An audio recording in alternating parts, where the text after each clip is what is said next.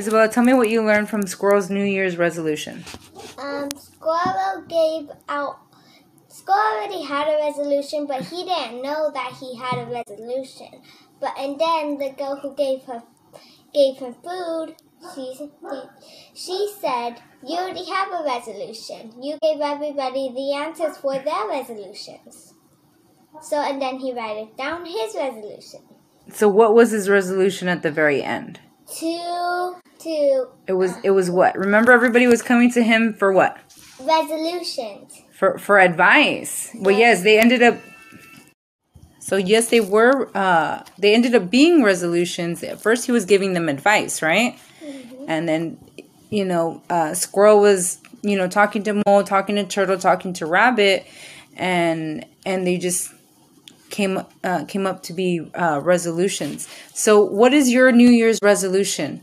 Take out your first page, right there, the one that's right in front of you. Yes, ma'am, that's the one. So what is your goal for home? What kind of goals do you have for home? Help. Be helpful. Okay.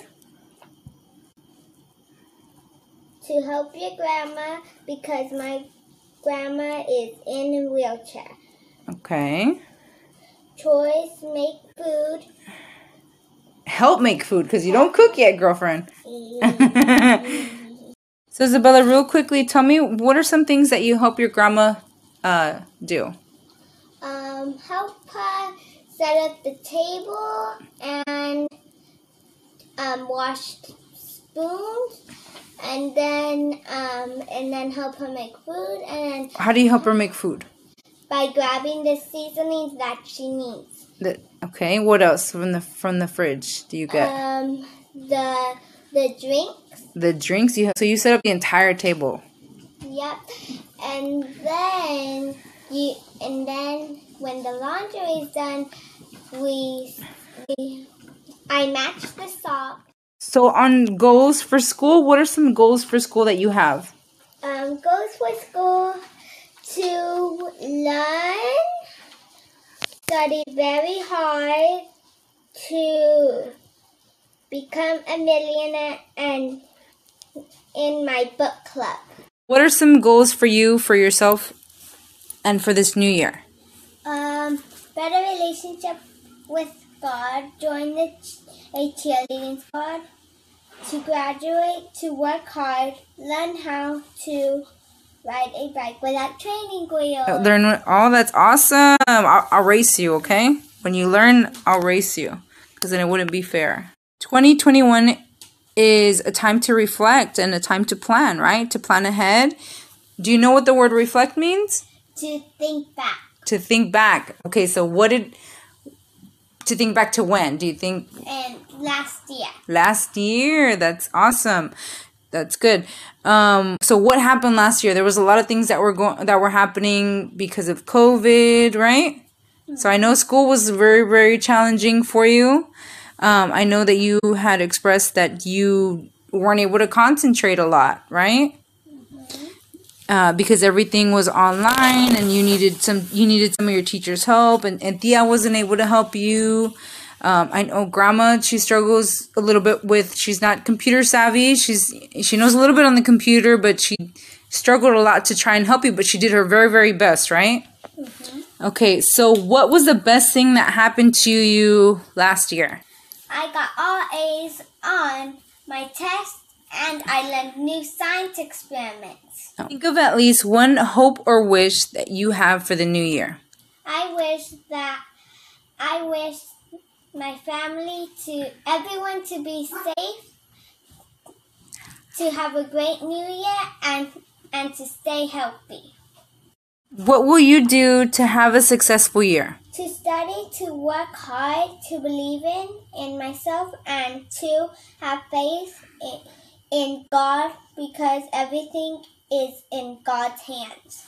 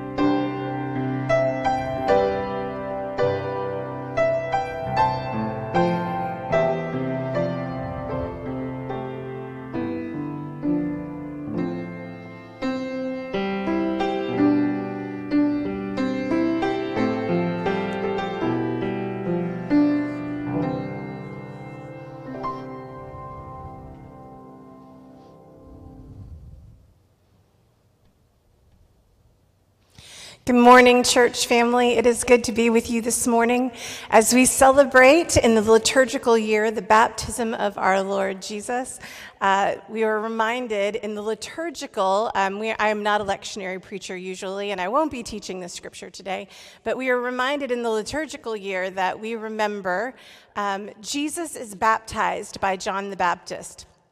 And in that time, we hear the Lord say, "This is my beloved Son, with whom I am well pleased." And so in a liturgical year, this is the thought and the focus that we would be sharing with today, and it will make its way into the sermon. So I pray that as we approach this Sunday, as we think about what our country has walked through and seen in this last week, in these last COVID season, and all that we have rising up within us, that we would remember that our hearts and our spirit and our security rests in the Lord Jesus Christ, the one whom God has ordained to be our beloved Savior and King.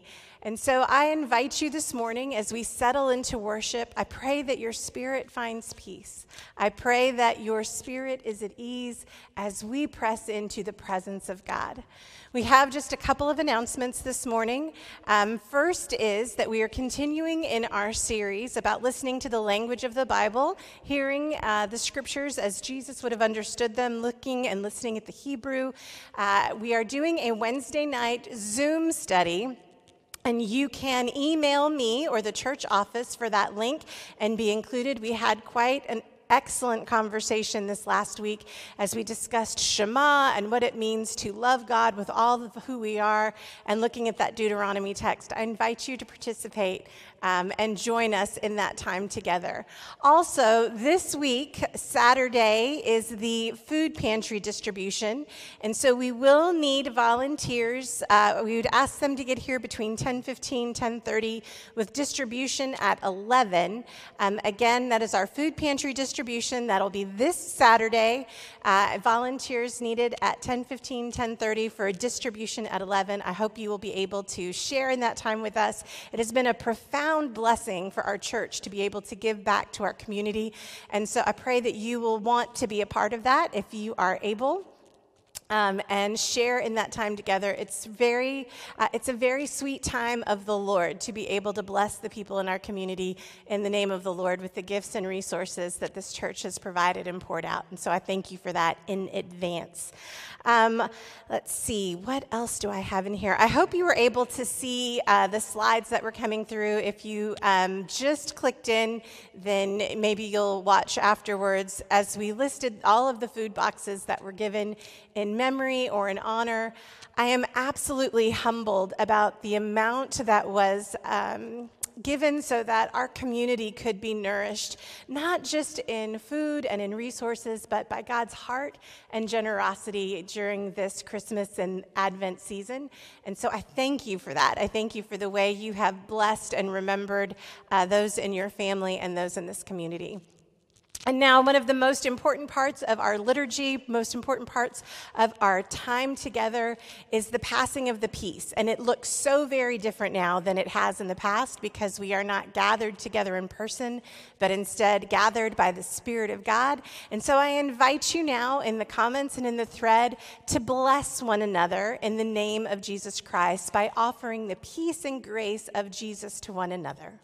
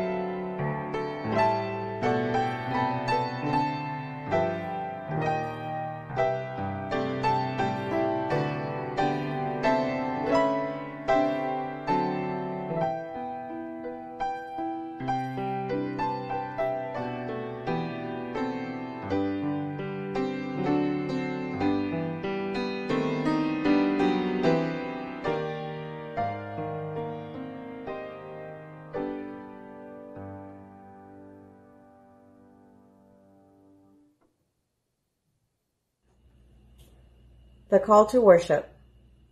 Ascribe to the Lord the glory due his name.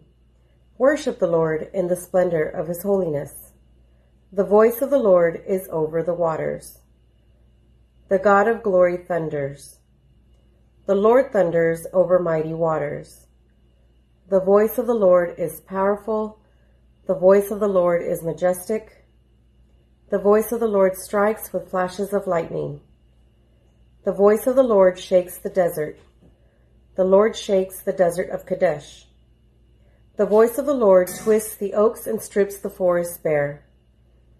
And in his temple all cry, Glory! The Lord sits enthroned over the flood. The Lord is enthroned as King forever. The Lord gives strength to his people. The Lord blesses his people with peace.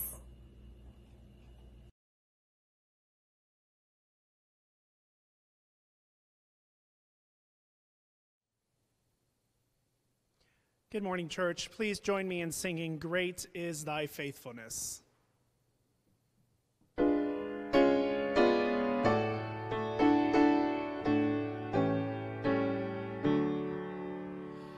Great is Thy faithfulness, O God, my Father.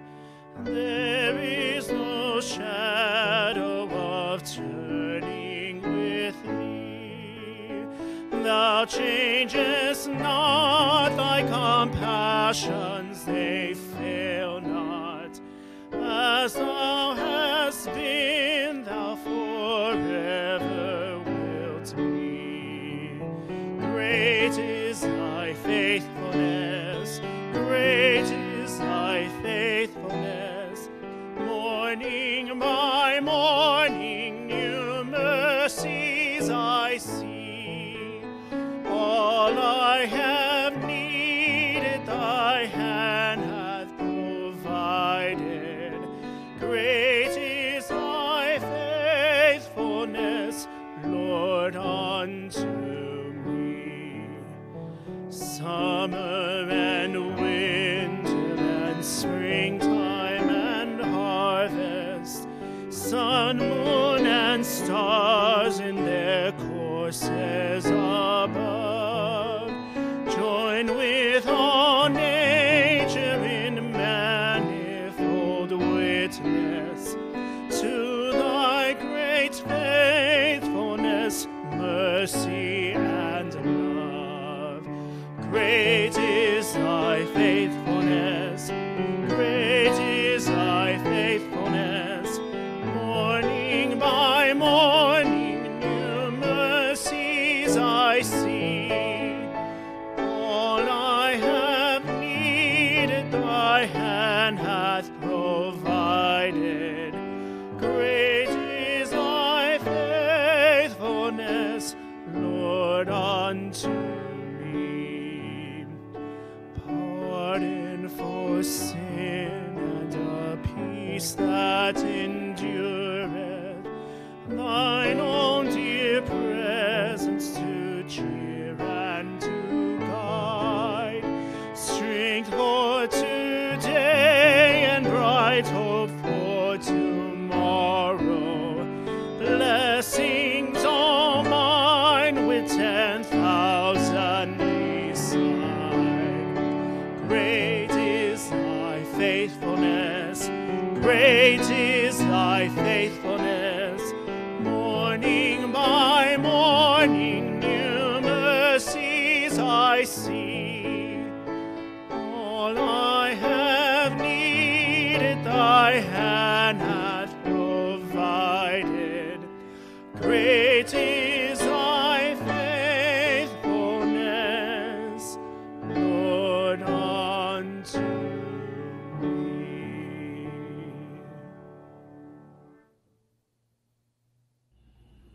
A profession of faith. Where the Spirit of the Lord is, there is the one true church, apostolic and universal, whose holy faith let us now declare. We believe in God the Father, infinite in wisdom, power, and love, whose mercy is over all his works, and whose will is ever directed to his children's good. We believe in Jesus Christ, the Son of God and the Son of Man, the gift of the Father's unfailing grace, the ground of our hope, and the promise of our deliverance from sin and death. We believe in the Holy Spirit as the divine presence in our lives, whereby we are kept in perpetual remembrance of the truth of Christ and find strength and help in time of need. We believe that this faith should manifest itself in the service of love, as set forth in the example of our blessed Lord, to the end, that the kingdom of God may come upon the earth. Amen.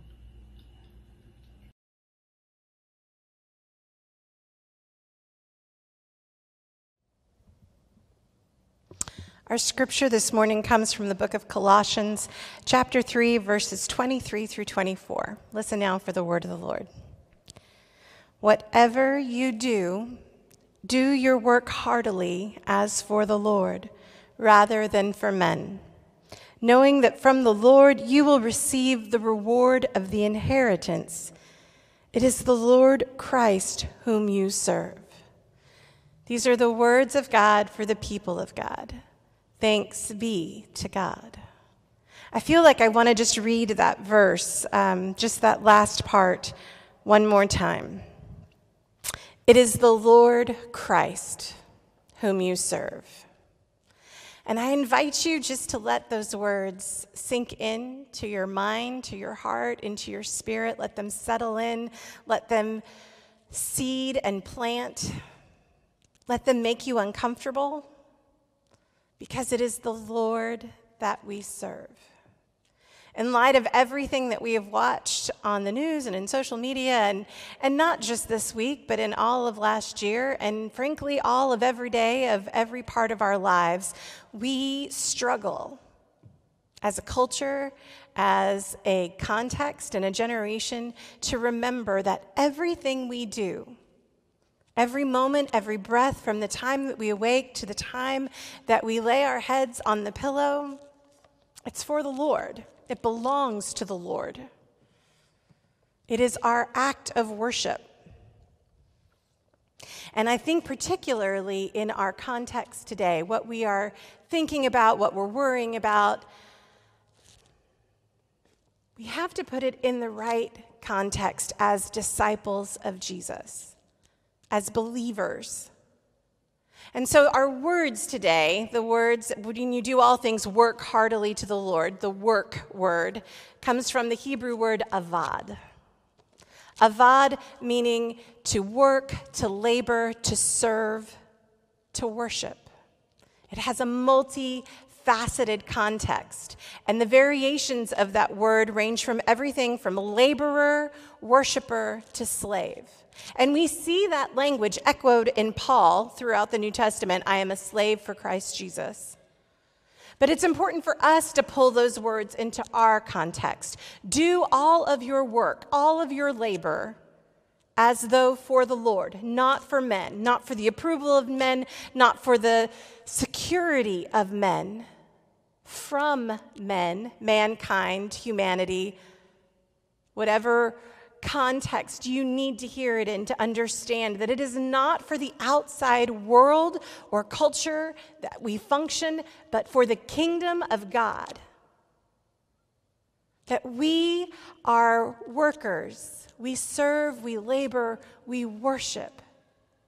And it is in the context of who we are in the kingdom for Christ Jesus.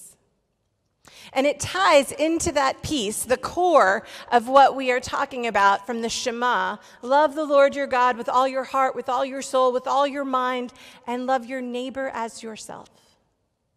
All of what we are, all of what we do, every moment, all of our labor is about the glory of God and manifesting God's will and God's purpose on earth in the manner in which God approves, which is with love and compassion and justice.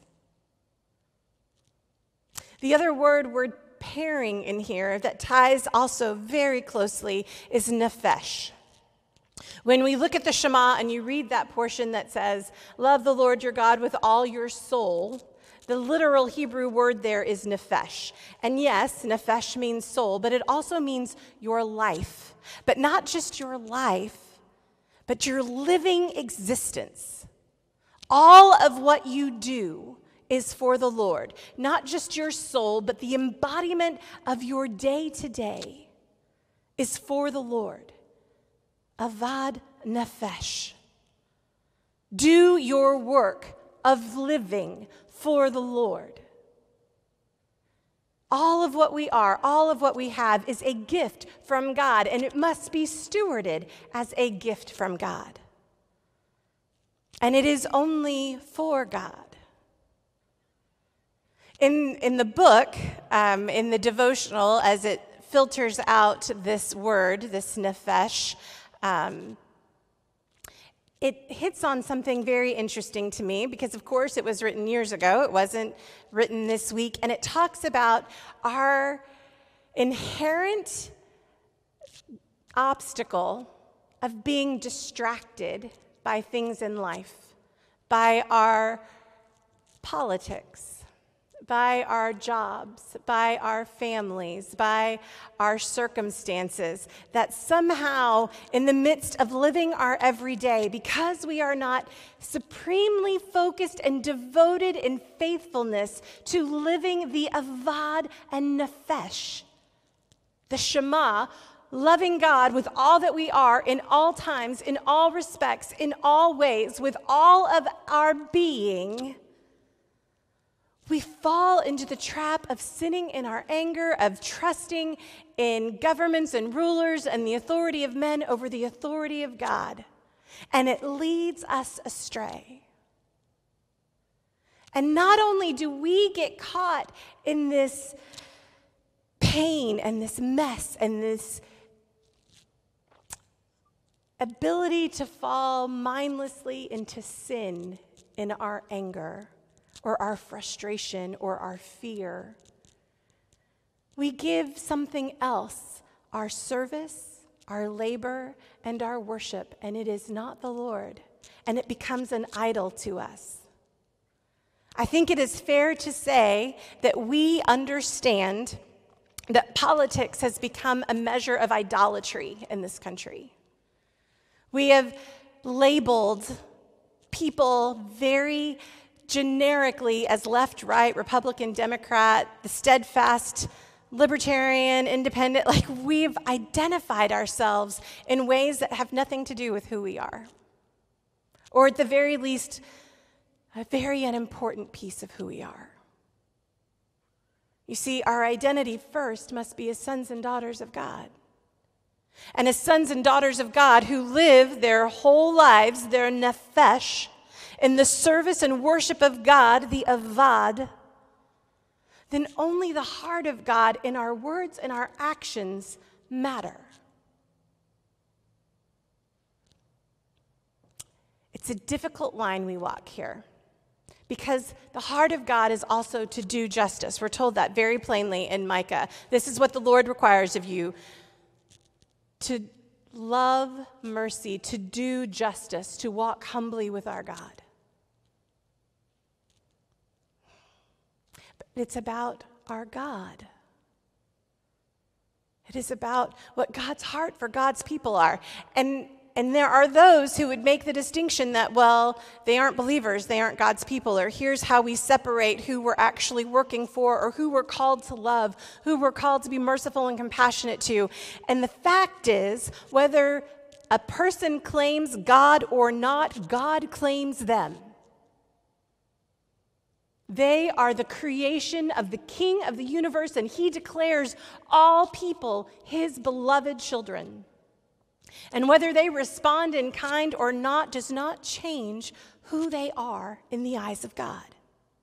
Which means for us, though it will be complicated and difficult and frustrating, it means no matter how we personally feel about another person's thoughts, politics, actions, they belong to us in a kingdom sense. And we have to love them. We won't always like them. Truth of the matter is, we'll probably very rarely agree with them. But the avad and the nefesh, the labor of our lives submitted in faithfulness to God, says we get over ourselves and love God. And we love God by loving each other. As I talked with different colleagues and clergy and how we were going to approach today, because we can't in any kind of good conscience come into church on Sunday after what our country experienced and pretend it didn't happen, not acknowledge it. And there were many who wanted to share their political feelings on the matter, who wanted to declare a right and a wrong. And I am not one of them. Because as your pastor, my politics don't matter, my theology does. My heart for the Lord and how I communicate God's heart for you in our response is what matters. That is the call to action. And to say that we are to love each other in spite of our anger and our wounds and our disagreement is not popular, and it feels like a trite, well-used, easily thrown out phrase until we mean that we are going to love each other, because loving people is hard. Because we've already decided in our minds that some people aren't worthy of our love or our forgiveness. And if it were about being worthy, none of us could stand. But we are called into this language that Scripture woos us with. The Shema, to love the Lord your God with all your heart, mind, soul, and strength, to love your neighbor as yourself. That the avad and the nefesh, the work of our daily lives, of all of who we are, is about bringing the love of God into the kingdom here on earth.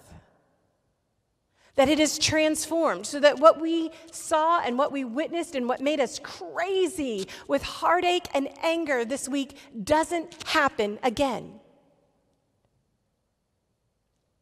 I've read and I've heard and I've watched people talking about what's fair, what's right, what did happen, what didn't happen, what could have happened. But the fact of the matter is we have to keep moving forward.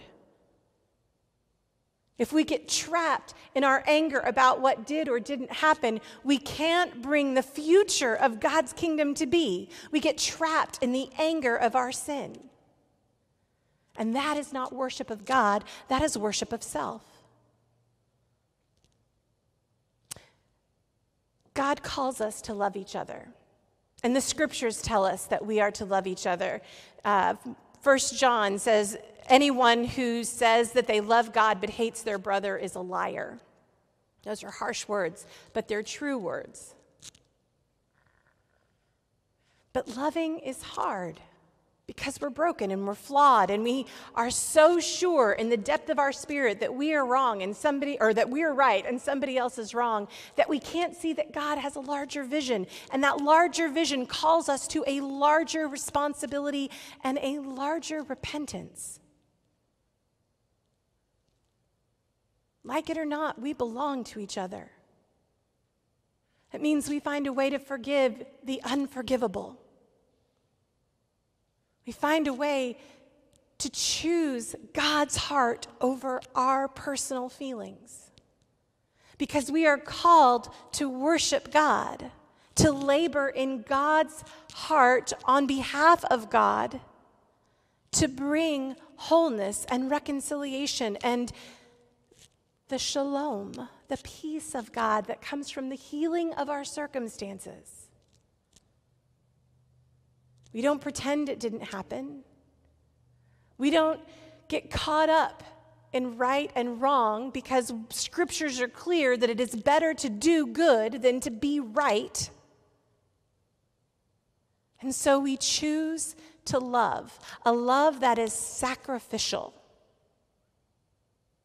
Instead of worshiping ourselves at the altar, we put ourselves on the altar of sacrifice.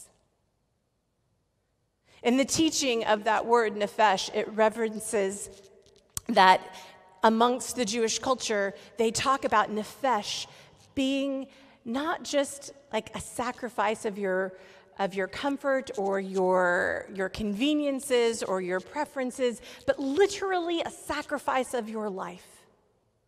And it talks about a rabbi being martyred in the oppression under Rome who is yelling the Shema in his torture, that he is worshiping God by offering his very breath, his last breath. How terribly uncomfortable for those of us who struggle with convenience.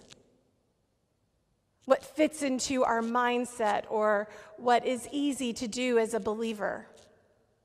How we give either of our time or our resources or our preferences.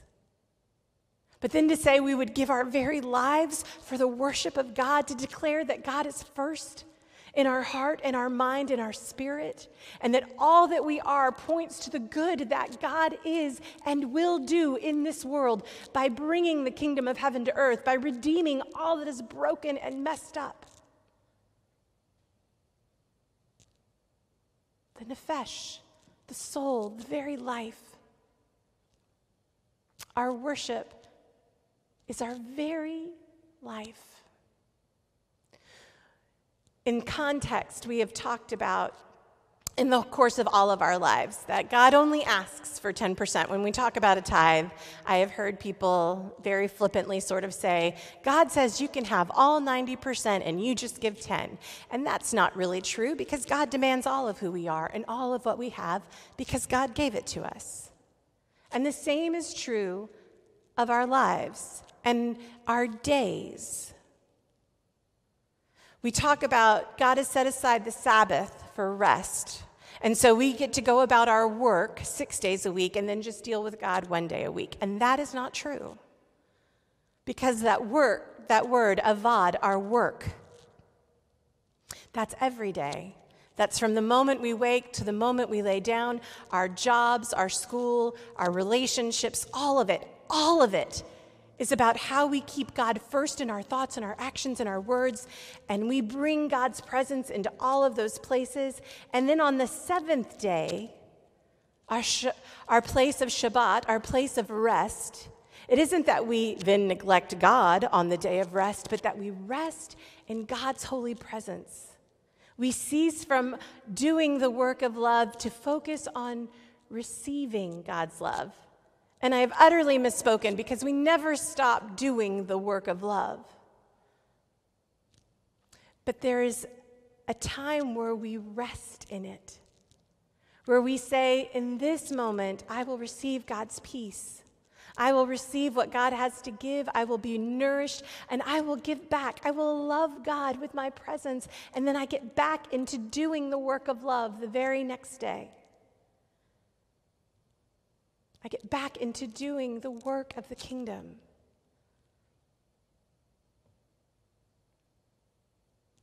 These are straight biblical scriptural mandates, and they will continue to be the most controversial words most pastors will ever speak.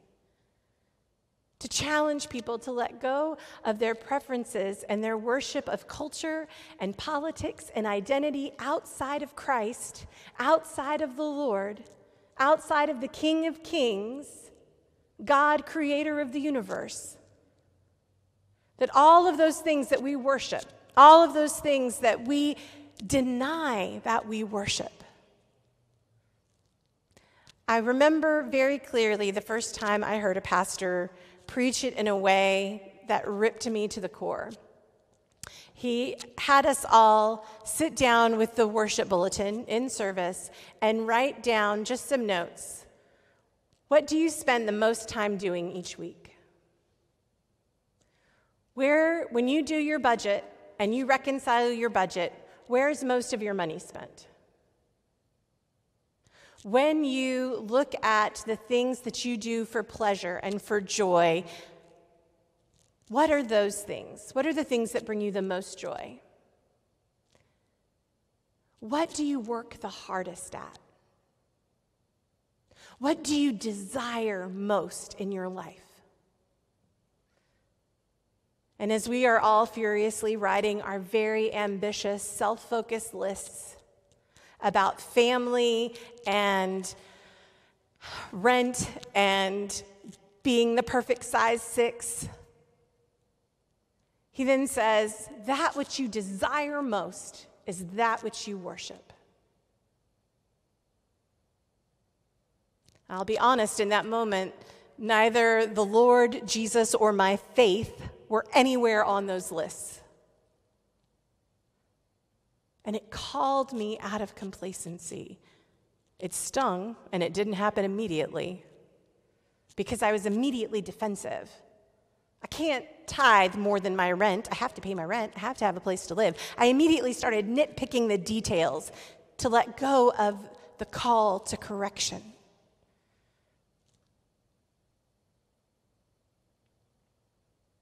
It's a hard word. But my friends, it isn't about choosing to love other people. It isn't about overlooking other people's faults. It isn't about being okay with people sinning or the injustice of what we see in our world, because the Lord calls us to justice. What it is about choosing to love God more than anything else. And if I choose to love God more than anything else, then I learn to love the people that make me most crazy. It's a privilege to love the people that love you back, right? But if I'm going to love all of God's people, then I have to decide that I love God enough to let go of my own wounds, my own fear, my own frustration, to love who I have decided are the least and the lost. I pray today that you are wrestling with a hard word from the Lord. To choose to love God and to choose God's heart for God's people over your own desires, over your own plan, over your own politics. And begin doing the work of love that brings the peace of God, that declares that God is first in our heart and our mind and our lives, and we see the world transformed. Would you pray with me? Lord God, we don't have enough words. We don't have good words. We just have what's in our heart.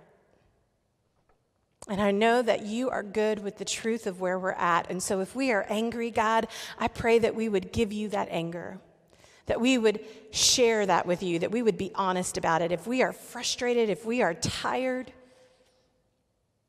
if we don't know how to get past our own preferences and politics and limitations, our anger, our dislike, that we would just be honest with you about it and let you deal with us.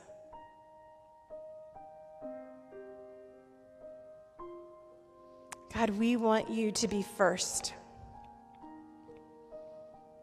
Before our own thoughts, before our own needs.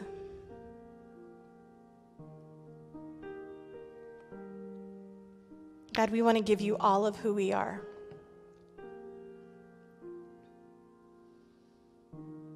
I pray that we would be satisfied with nothing less but complete surrender to your Spirit, God. And it's in the name of Jesus that we pray. Amen. With my whole heart, Lord, let me love you with my whole heart.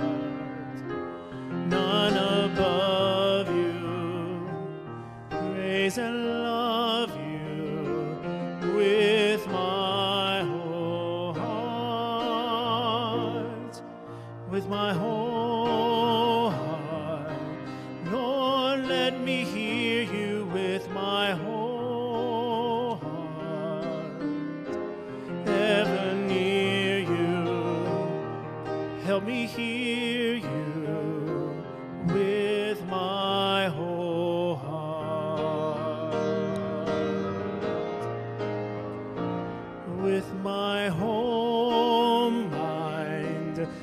Lord, let me love you with my whole mind.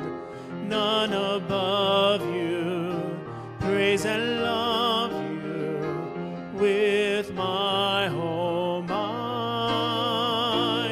with my whole mind. Lord, let me hear you with my whole mind, ever near you, help me hear you with my whole mind,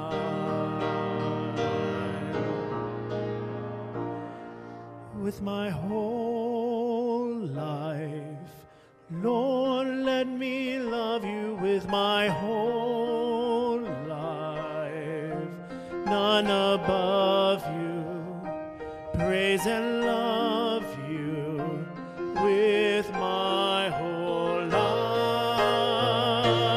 with my whole life. Lord, let me hear you with my whole life, ever near you, help me hear you with my whole life.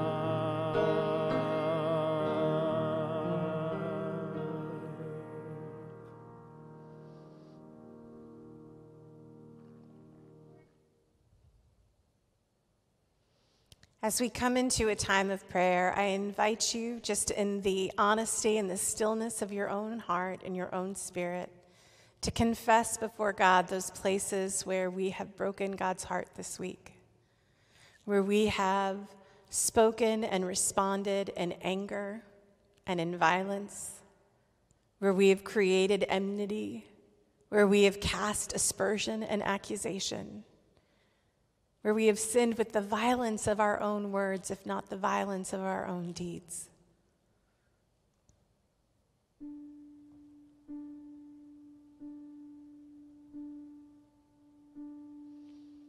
God, it's in your goodness and your faithfulness that though we sin and we stumble, you never fail and you never leave us behind. You never throw your hands up in the air and say, I'm done with you. Instead, you open your arms and you invite us to come close. You call us your beloved, and you wrap us up tightly, and you claim us as your own.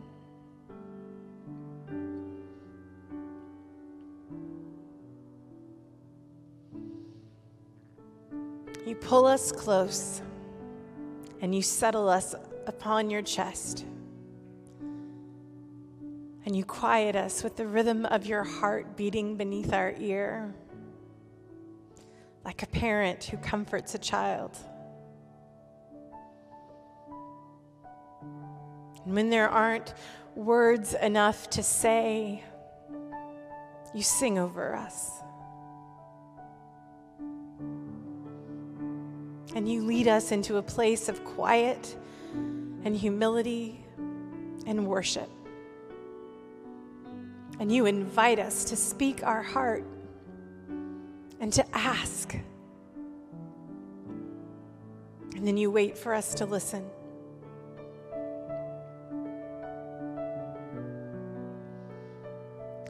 Lord God, we come and we lift those in our community who need your healing, your intervention, your provision. For Tom and Trish, Norma and Luis, for Bob, for Marilyn, for Maya, for Yoko, for Gina, for Marilyn, for Jean, Jason, Annalise, Renita, Sandy, Dawn, Donna, Edna, Mary, Shan, for Dwayne and Pam and Juan, for Carmen and Juan, for Kim, for Chris.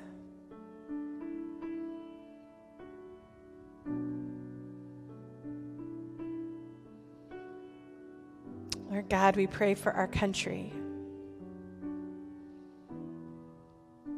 We pray that hearts would be turned to you, that we would be a people on our knees, that we would repent and believe, that we would hold each other in the power of your love and your grace.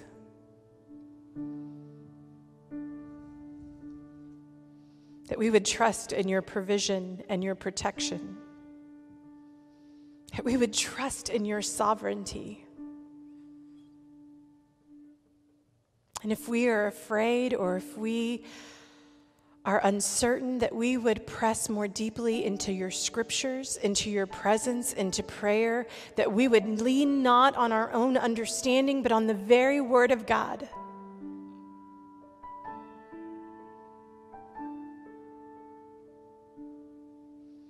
God, that we would come in humility, that we would abandon our anger, that we would abandon our need to be right, and instead be made holy. God, that we would move forward in grace. We would move forward in compassion.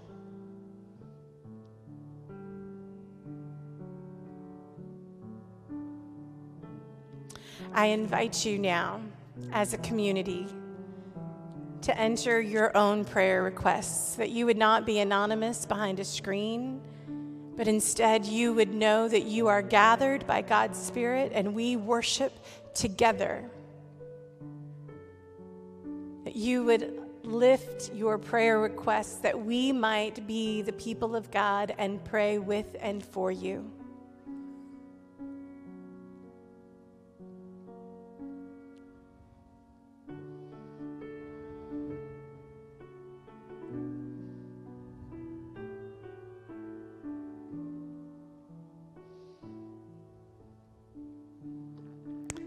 Lord God, we ask for your fullness.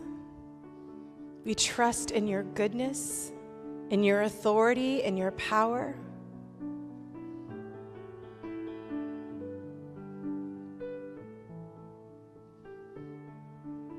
God, we trust that you are already working on our behalf. You know what we need before we do.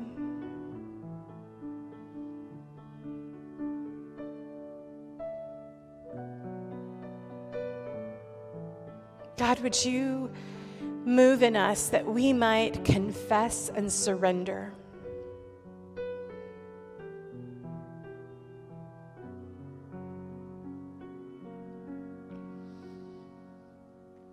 God, would you call us into a place where we see how we can be your hands and feet, how we bring forgiveness, how we bring healing in your name. And we do it in a way that is honest and it's real, that it isn't pretend, there is no bitterness, it will not harbor any more disease of the spirit, but instead will be a true transformation of who we are into your image, empowered by your spirit. That it isn't something we put on, but it is someone we become in the power of the Holy Spirit.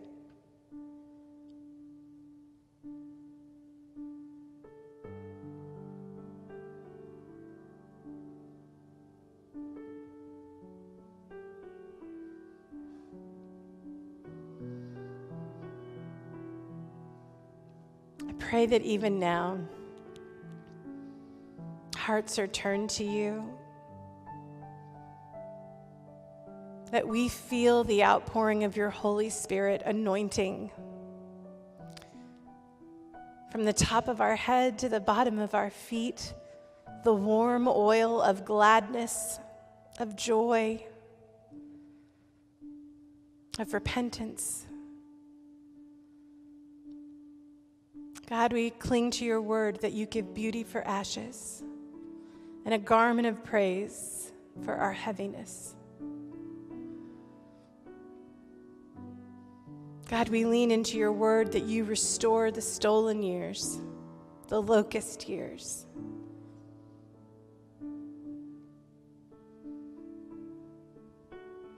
And the promise that if your people will humble themselves and pray, that you will heal their land.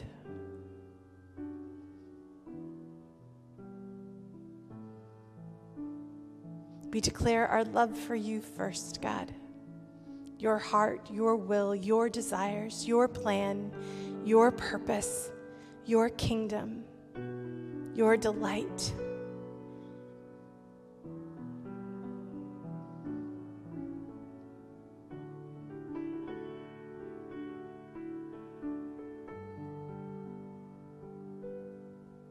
Do something new in us, oh God.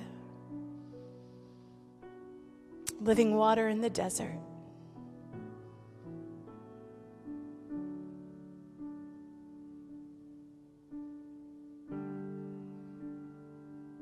Let us be your people, O God. It's in the name of Jesus that we pray. Amen.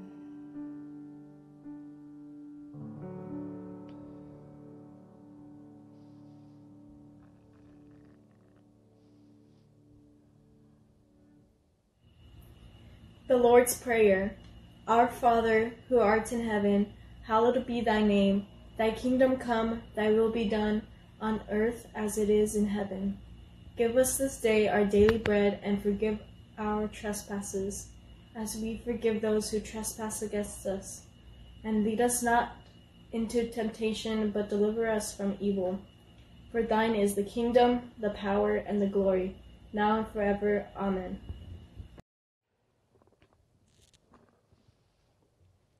This is the time in our service where we invite you to return a portion of what God has given you back to God in our tithes and our offerings. And there are ways, countless ways to give. You can give via Facebook, through our webpage. You can mail in your check. You can drop it off at the drop box. You can set up your own direct deposit. There are lots of ways to continue to give to the church, and it is necessary and vital for us to continue to give our tithes and our offerings so that we continue to do the work of the church until we can gather in person again.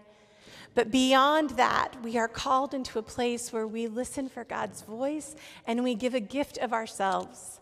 What is it that the Lord requires of us today? What would bless God's heart in our own gift of ourself, of our humility, of our forgiveness, of our repentance? And make that offering maybe first and foremost to reconcile, to forgive, to repent, but give of yourself to the Lord.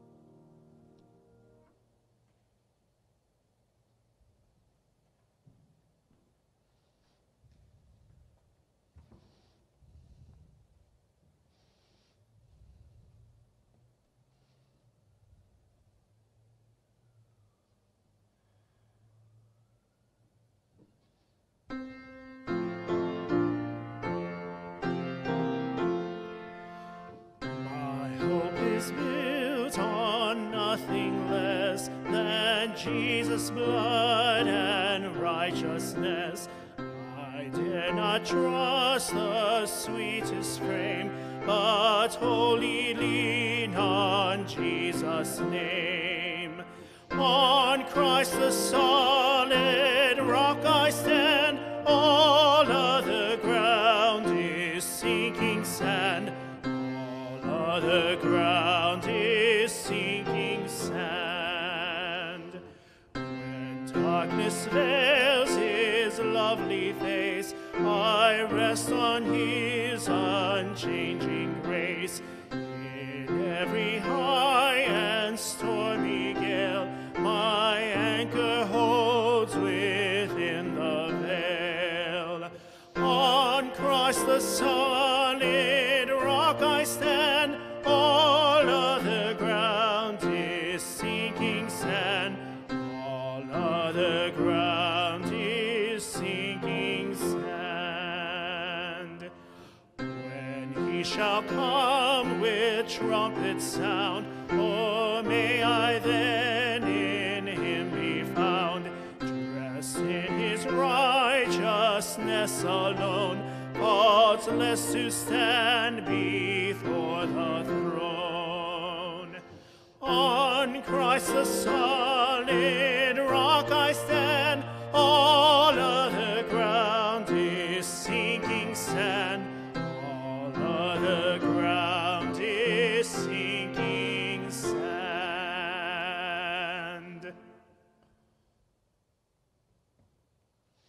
Thank you for worshiping with us this morning. Thank you for being in God's presence and sharing in this time in which we seek God's heart together.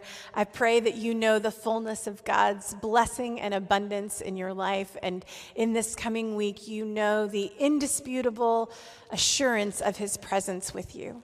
Receive this blessing. The Lord bless you and keep you. The Lord turn his face to you and give you favor. The Lord lift his face to you and give you his shalom, his peace. Amen.